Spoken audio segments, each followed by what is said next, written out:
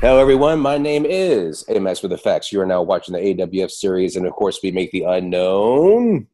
Known.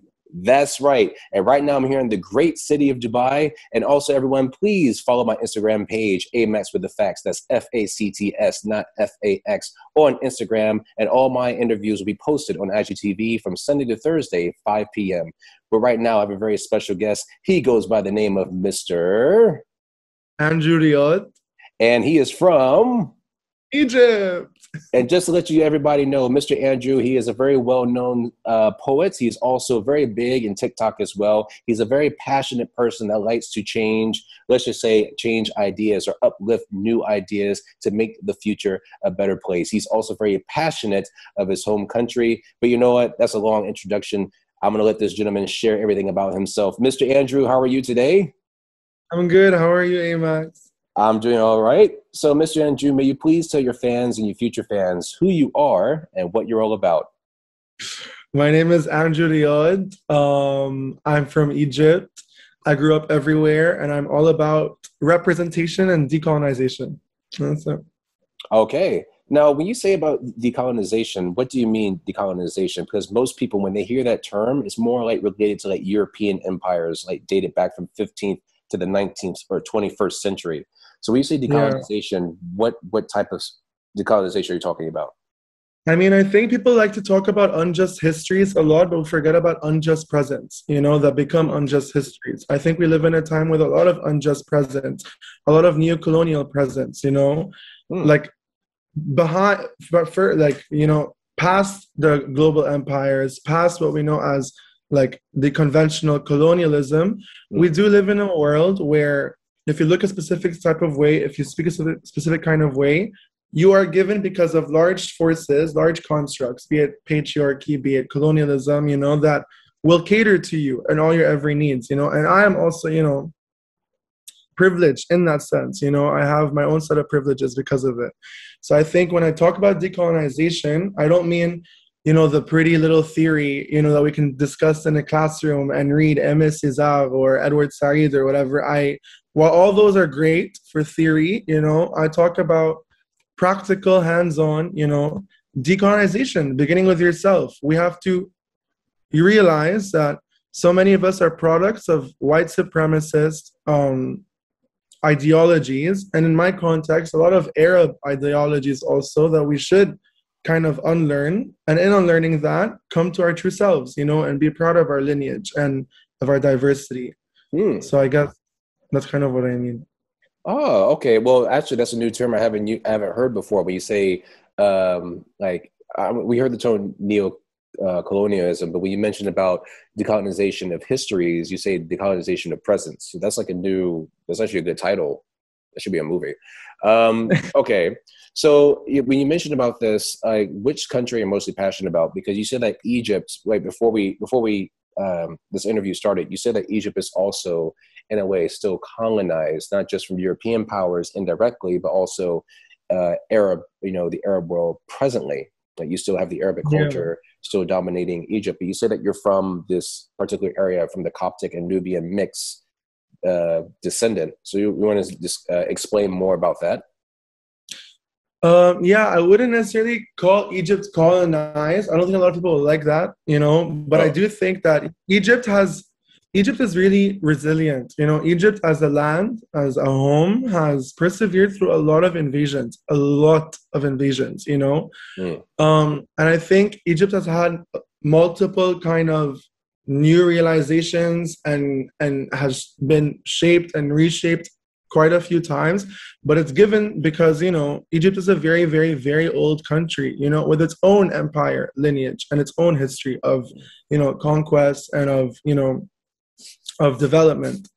Um, but with my lineage, so I'm Coptic Egyptian, which means I'm Coptic Orthodox Egyptian. So I'm Christian Egyptian. But in that Christian, there's also the Coptic. In Arabic, it's Ibti. And my entire family is Coptic. From my immediate family to my second cousins, my fourth, seventh, eighth, where all of us are Coptic, which is beautiful. Um, but at the same time, I think nowadays it's becoming kind of rare. Egypt used to be a Coptic country, you know, before it was an Arab republic with Syria, before it was Egypt nowadays, you know, it was Coptic. Um, a majority of the population was Coptic, you know, and now we're down to 10 to 15%, you know, which When is, you say Coptic, you said that Christian Egyptian, like what's another term that we can use for Coptic? Is it more like Greek and Roman, or is it more like, because we know that the Greeks and Romans also ruled, ancient yeah, Romans and Greeks ruled Egypt for a yeah, while. And I think it was also a British protectorate at one point. yeah, yeah.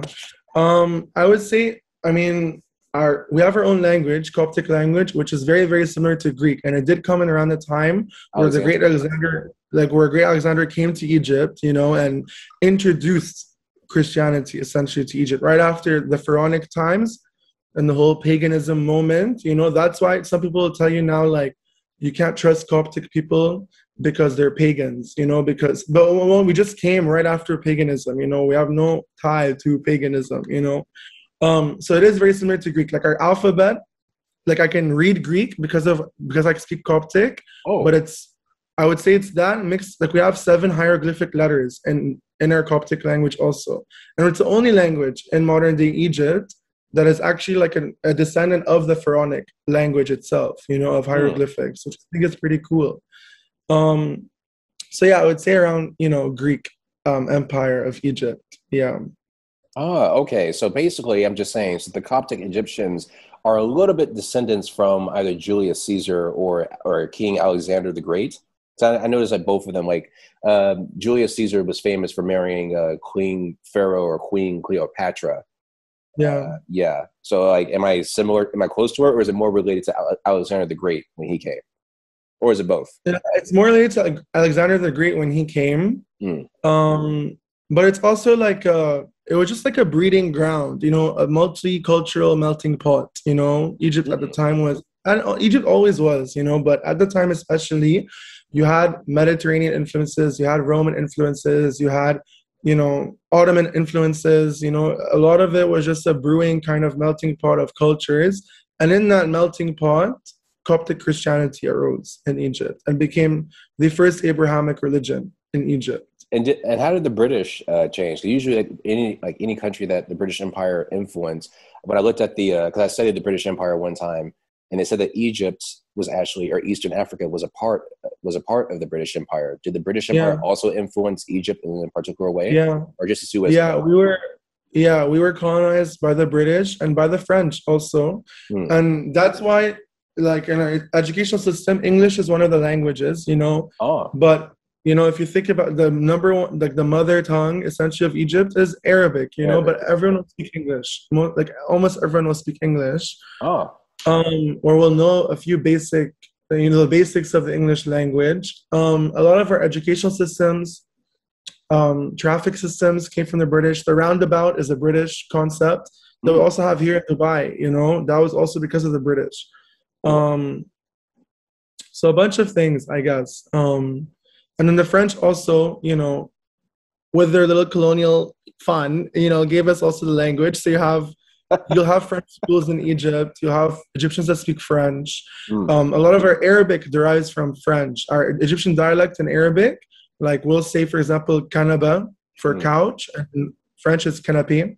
Mm. You know, douche is to shower. Douche is shower. You know, the shower head in French. So a lot of our actual Egyptian, but it's so interesting because Egyptian dialect will take these words and Egyptify them. You know, Oh. so they're not exactly the same. It's not douche, it's douche, you know? Um, so I find that interesting also as a sort of, I think that's like decolonial in its own, you You know, know, which is interesting. in America, I'm laughing because when you say douche, like douche in America means something different. It's more like an Yeah, I insult, know what douche means. douchebag. Like, Yeah, yeah. if you go to Egypt, It it's has many meanings in the States, no? so yeah, so now I also want to ask you now, since you're so, again, like you said, you're so passionate not just about decolonization. I think you're also passionate about the Egyptian culture in itself and also the origin of the Egyptian culture. I want to ask you some questions about American Hollywood movies about Egypt. We'll be right back.